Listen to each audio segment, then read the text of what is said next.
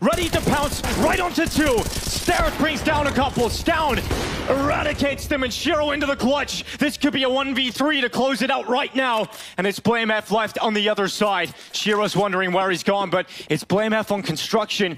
There's still time to stay composed here for sh1ro. He'll tap in the middle of the bomb site. He'll go for the shot through the smoke. He knows exactly where BlameF has gone. And sh1ro now realizes he has to switch out to the AK.